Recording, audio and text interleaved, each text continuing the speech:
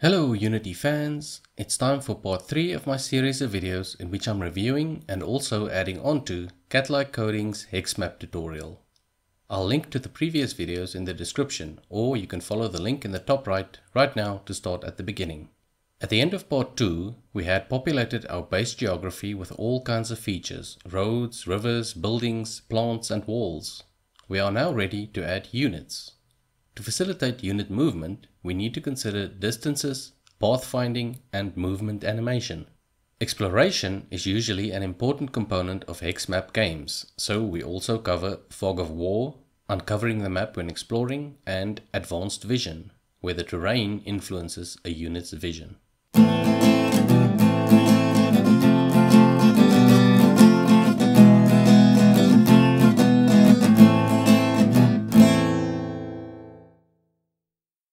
To make it easier to visualize our workings, we add a grid texture to the terrain shader.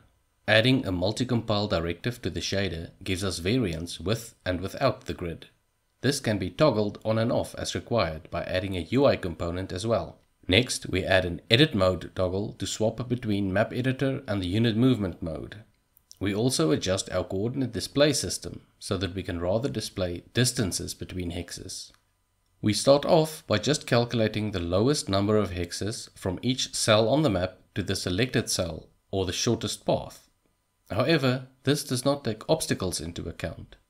In preparation for navigating obstacles, breadth first search is implemented and tested on an empty map.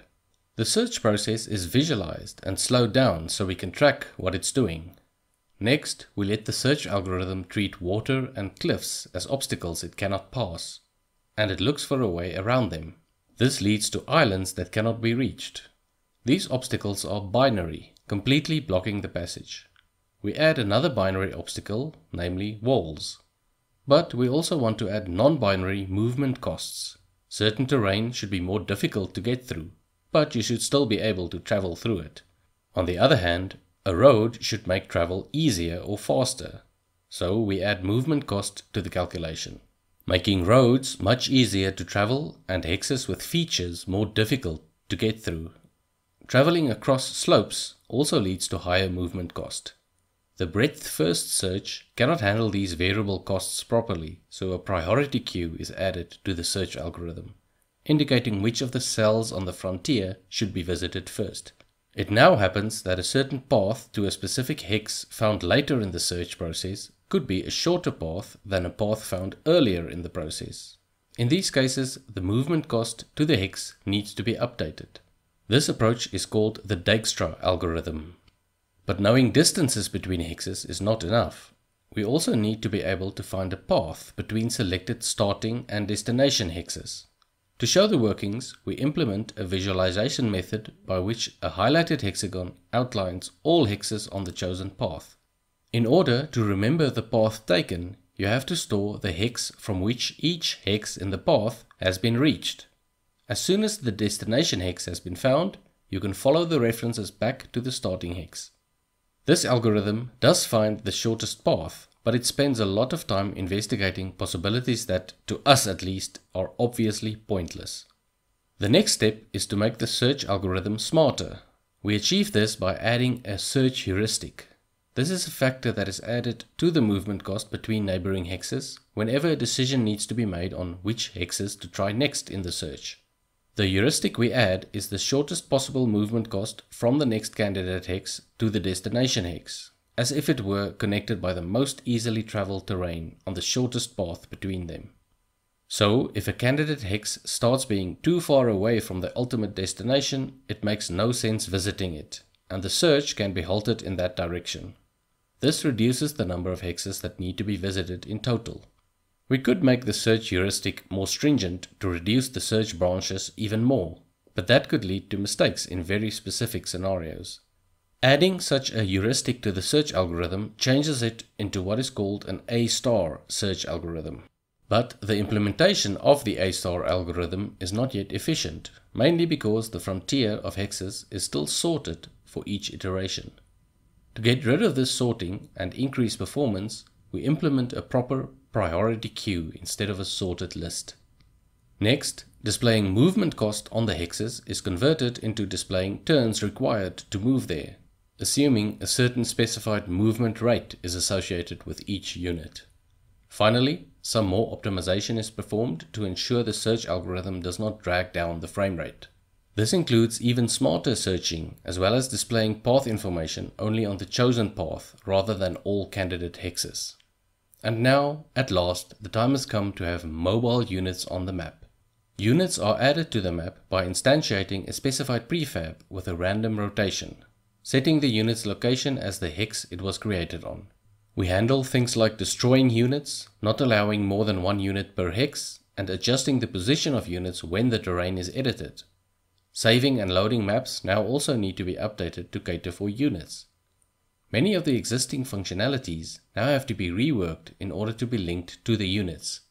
This includes selecting cells as destinations rather than editing them, displaying and updating paths when a unit is selected, and not allowing paths to pass through hexes that are already occupied by other units. In order to get our units actually moving across the map, we start a coroutine which interpolates its position between current cell and next cell in the path at a certain speed until the entire path has been traveled. This looks kind of choppy since the changes in direction are sudden. To get smoother direction changes, we apply a quadratic Bezier curve whenever a turn happens, so the sudden angle change at the center of the hex turns into a gradually changing angle as the unit moves through the hex. We also let the unit turn to always look in the direction of movement. Although adding actual unit models and animations is not covered in the tutorial, I was able to get something quite decent implemented in very little time by replacing the blue cube prefab with an actual model with a walking animation and updating the code here and there. Now, as these units move across the map, they should provide visibility of their surroundings, while known parts of the map not currently seen by any units should be shrouded under so-called fog of war. One approach to achieve this would be adding a visibility indicator to the mesh data. However, this would require the triangulation to be reperformed each time visibility changes, which is resource intensive. Another possibility is marking the terrain with a semi-transparent surface on top of it. This can work well for flat terrains with restricted possible view angles, but our terrain contains varying elevations and we could easily peek in underneath this covering surface, unless the surface is fit tightly around the terrain features, which is also resource intensive. The approach we go with involves passing the cell data to the shader via a texture while rendering, separate from the terrain mesh. Costly triangulation is therefore only required to happen once, and the less costly steps of adjusting a texture and performing a few more texture samples provide the visibility adjustments. This part gets quite technical, and all the triangulation instances where color and terrain type were set now has to be replaced by a method setting indices and weights. At this stage, each unit has a fixed vision range of 3 hexes in all directions, and the shader renders all hexes that do not fall within this vision range darker. But the features are still completely visible since they are not part of the terrain shader.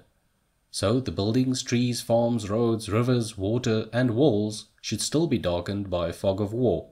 The same process is applied to all the different shaders, taking care of the procedurally generated features. For the features based on prefabs, a new feature shader is created that can also take care of the visibility information by looking up the applicable hex based on the feature's world position. Next, we need to completely hide the parts of the map that has never been explored. A visibility flag is added to the fog of war information and sent to the shaders, which uses it to render unexplored areas completely black as a starting point. The shaders need to be adjusted to specular so that these shaders do not reflect anything. Finally, the black color is replaced by a custom background color. The process is repeated for all the features to ensure everything is hidden. The final step is to prevent units from finding paths through unexplored terrain, but rather go around it. This is achieved by adding the explored state to the function that determines whether a hex is a valid destination. All that remains is to adapt unit vision according to the terrain surrounding the unit. We don't want a unit to be able to see what happens on the far side of the mountain. We also want units on higher elevations to be able to see further, and we want to hide the hard edges of maps by making the last border hex unexplorable, so that it blends in better. Finally, we let the fog of war fade in and out gradually as the units move. And that concludes this part of the tutorial.